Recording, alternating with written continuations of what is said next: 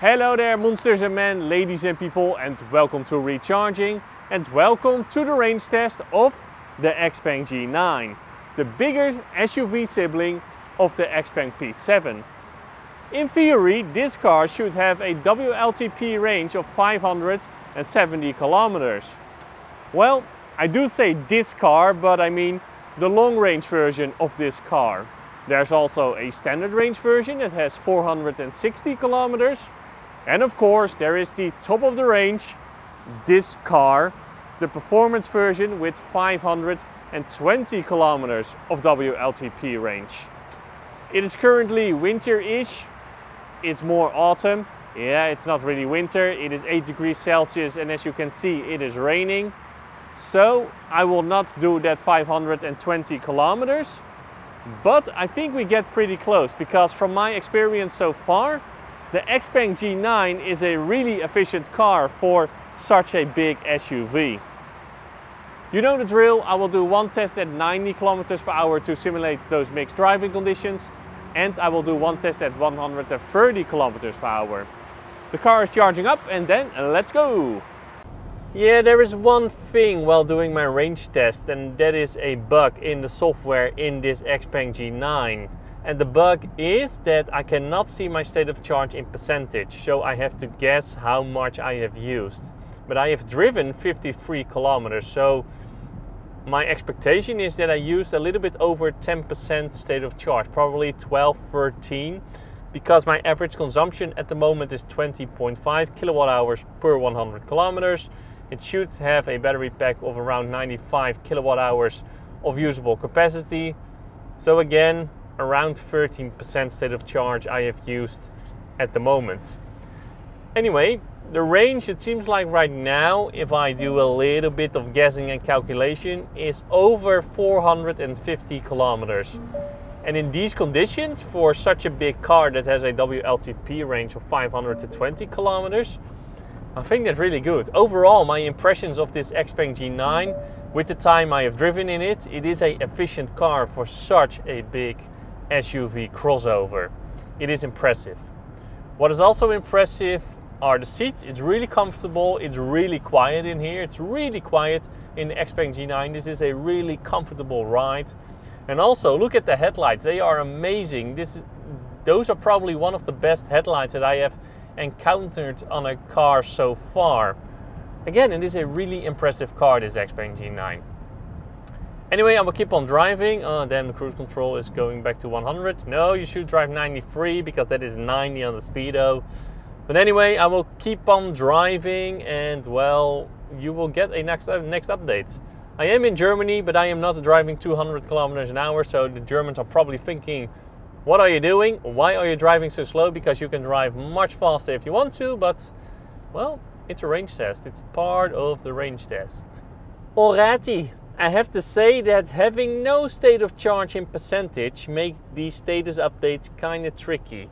I have no idea what I'm saying. I mean, at the moment, I think, or maybe I hope, that I have used around 33% state of charge, and I have driven 163.7 kilometers, so that means a range of around 480 kilometers. But again, is that something that I hope, which I do a little, don't know why, or is it a fact? I don't know if it is a fact because I cannot see it. Yes, I'm holding my hand on the steering wheel, thank you. So yeah, I'll keep on going. The car is using 20.3 kilowatt hours per 100 kilometers, so that is pretty good. But besides that, there is not a whole lot that I can say at the moment. I will just keep on driving, and well, I will get back to you when I am at the charger, because another status update again doesn't make a whole lot of sense.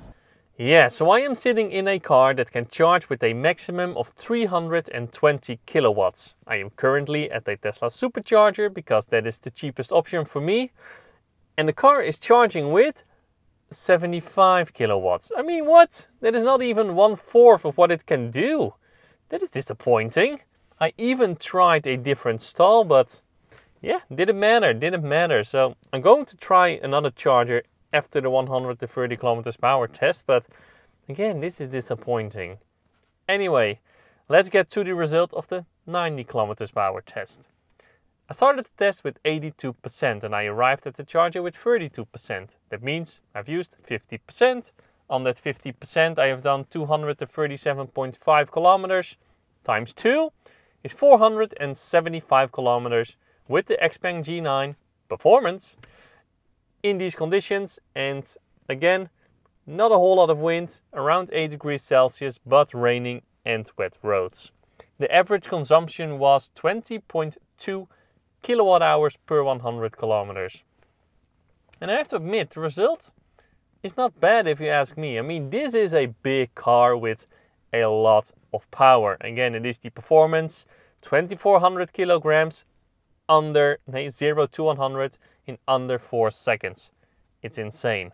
Also, car is really comfortable, full of tech, so 475 kilometers in these conditions, not bad. For this type of car, the XPENG G9, in my opinion, is an efficient car.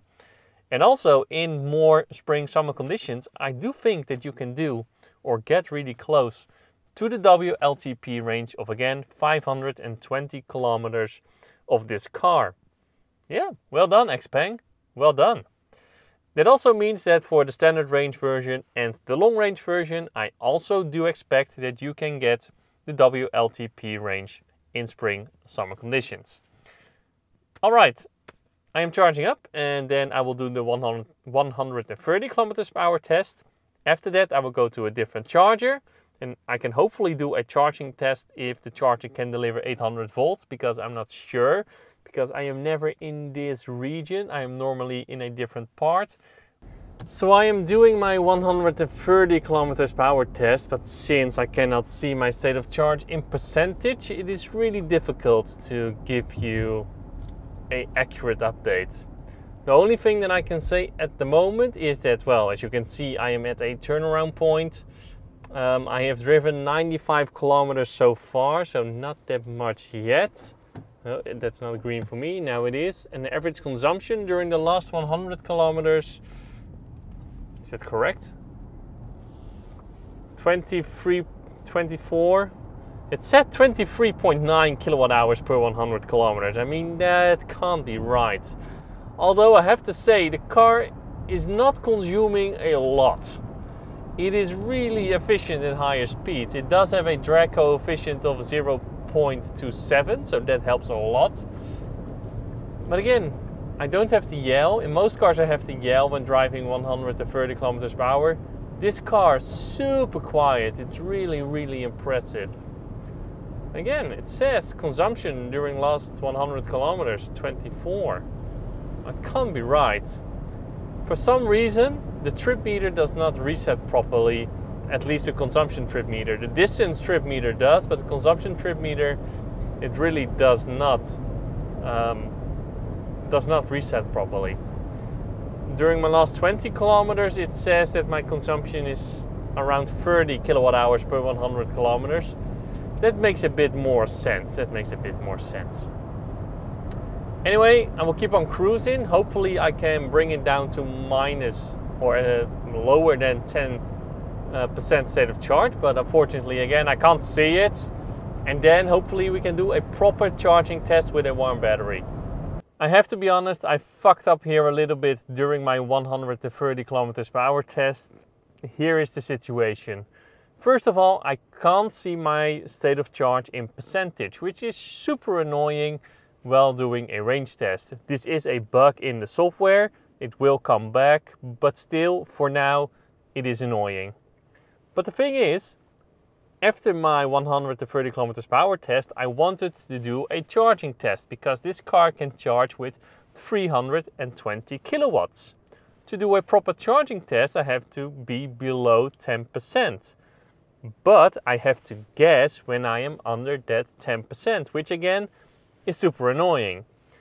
So I did that. I reached a charger, barely, but on the internet it was saying these chargers were 350 kilowatts, but they are not. They are 200 kilowatts, 400 volt chargers.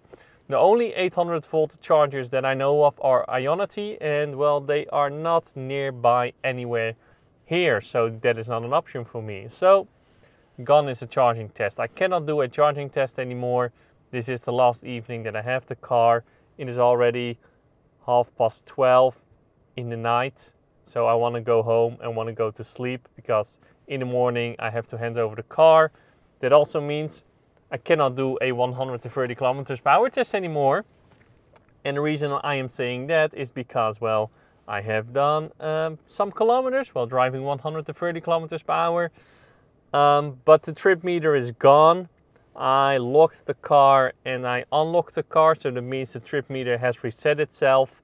And also the trip meter that registers your kilometers after charging is also gone because I am charging. So I don't know exactly how much kilometers I have driven while doing 130 kilometers per hour, and this is really annoying. And again, I fucked up and I'm sorry. But I can give you an estimate from what I've done because of course I have looked in the meantime how much kilometers I've driven. So here is the range while doing 130 kilometers per hour. But again, this is not the exact number. This is a estimation based on the data that I saw while driving. Again, I'm sorry. I started the test with 70% state of charge and I arrived at the charger with 4%, and that one is true. So that means I've used 66%. On that 66%, I have driven around 200 kilometers. So that means the range while driving 130 kilometers per hour with this car is around 300 kilometers in these conditions. Again, around 8 degrees Celsius, sometimes some rain, but barely any wind. So that is the estimate that you can do while driving 130 kilometers per hour. Again, sorry that this is not the exact amount. I said enough sorry now. But besides that, I have to say this car while doing 130 kilometers per hour, super quiet, super comfortable and efficient. I find this a efficient SUV. What helps with the efficiency while doing 130 kilometers per hour is that, well, this car has a drag coefficient of 0.27, which for this type of car is really low. So again, well done XPENG. The P7 was efficient and this G9 is also an efficient EV. Again, well done. Well done. Alright, the car is charging. I think I've charged enough to reach my home, so I'm going home and I'm going to bed. Thank you a lot for watching. If you liked it, please give a like and do subscribe. Feel free to leave a comment, and then again, thank you a lot for watching, and as always, to be continued.